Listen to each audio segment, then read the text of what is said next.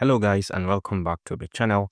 In this tutorial, we're going to learn how to create images from text, hyper-realistic images from mere text using an AI tool that can give you anything, be it a human tech image or a human or anime or anything related, animal images or wonderful images that you can see something like this. You can see a preview of what people have created with this wonderful tool. You can see hyper realistic images that you can use in your content creation. Okay, they are very easy to create with just one click, and one of the best part is that it uses different kind of models to generate these hyper realistic images, and then you can actually enhance the kind of prompt you give it. You can just give it a snippet of what you want, and it can help you to enhance it and bring in a better version of what you want.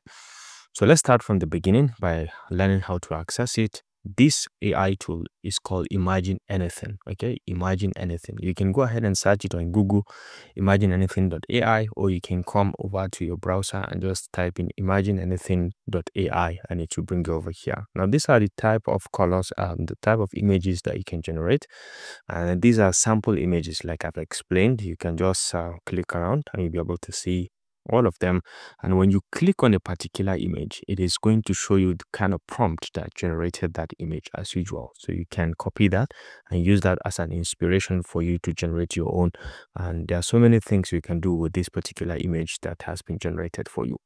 Now let's go back to the beginning and let me show you where you can type in things. Now the first thing you can do is to come over to the prompt area, description prompt. Let's say a picture of a monkey holding the card "I love Dr. Rashid." Let's say I want you to generate this. You have the option to go advanced, where you can check out the different model, the different models that they have. The default one is Flux, and you can increase the step, the guidance, the interval. I don't touch anything at this point, but then you can try different models. You can try diffusion models and play around with some of these sampler features. You can check in and change some things, but I don't or you can try the ideogram model if you're interested, but the best one of them that I've tried is Flux.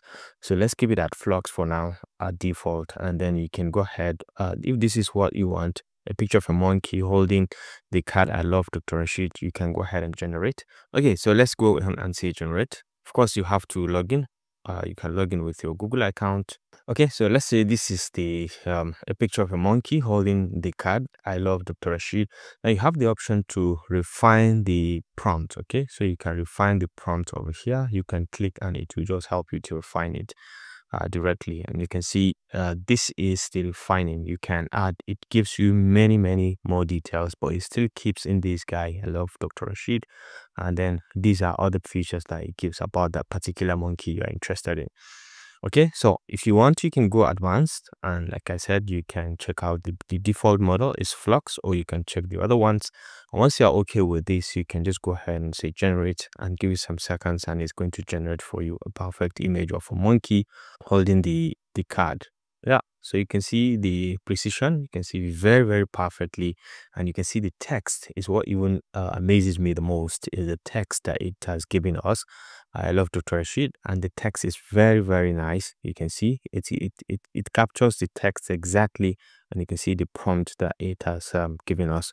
And then you can go ahead and download this if you're interested in downloading it and using it for your content creation, or you can enhance it if you want to enhance it. So you can download it from here and just click the download, and you can see it's just been downloaded, and you can see how clear this is. Okay, this is very clear. You can go ahead and use it for your content creation if this is what you want, because it's very wonderful. You can create the same thing using different models. For example, we can go back, let's copy the same text, but then we can vary the model. Let's go back and then paste in here the description, and then we can just go ahead and say advanced, and then we can say let's use the stable diffusion and keep everything at default, and just go ahead and say generate over here. Yeah, you can see this other one, this stable diffusion, I think the image also is not that clear. The image is not so good, and then the text also is not so so good. You can see it has not actually spelled the name correctly. So this is the difference. I think that Flux is the best so far in terms of image generation. You can generate wonderful images with that. So let me try to write in something. All right, I can say that I want the image of a lion in an office browsing with a computer and a cup of coffee. All right, so I may want to have something like this. And if you want to refine the prompt, you can go ahead and refine. But at this point, I want to use the model ideogram. Let's see the difference that it is going to give us. All right, so let's go ahead and say generate. Let's see how simple and fantastic it can give you. Right, so the key thing is for you to have an idea into what you want to create, and over here you can imagine anything and you can create anything. As far as it is text to image, I give it up to this site, and the best model is the Flux model. All right, so this is very wonderful. It has actually created what we want. And then this is the Flux model. This is the ideogram model. If you want, you can, let's try the same prompt, but then with the Flux. Now you see the difference. Okay, with Flux, and probably we can say enhance or refine the prompt for us. So that, let's say, go ahead and say generate, and let's see what kind of image it is going to give us. You can see this is very, very wonderful. This is great. It has really created a wonderful thing. The lion is in the office, and you can see the cup of coffee, and you can see the generation. It is very, very fantastic. And the best part is it is very fast. The generation is very, very fast. You can see this is very wonderful. You can see the cup of coffee, and you can see a very wonderful computer it is working on. Right, so the key thing is go ahead and explore and see what you can do, what you can generate on your own. Let me quickly try to create one more hyper realistic image. So the prompt that I'm going to give is very direct: selfie.jpg, and let's go ahead and just click on generate. And we're going to be marveled by the kind of image or selfie image that it is going to generate for us. Very realistic. And even if you don't know, if I show you the image that is going to generate, you will think that it is not generated by an AI, and you can see it very, very clear. Okay, so you can see you can download. This is a selfie image that you can enhance on your own and make it better. Okay, it will just look like a random realistic camera selfie. Okay, and then you may decide to refine the prompt and make it better. Okay, so let's generate this. Let's see.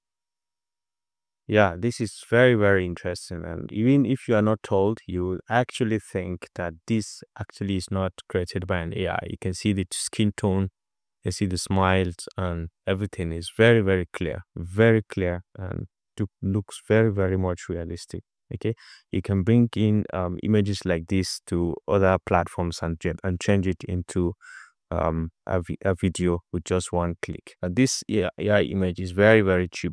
You can always upgrade, and the price is reasonably okay. You can see you can start 7-day trial, and this is what you get.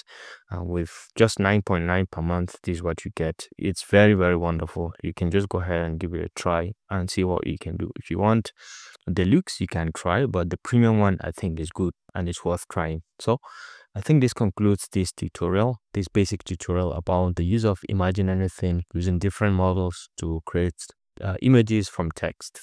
I hope you enjoyed this video. Thanks for watching, and see you in the next one. Bye.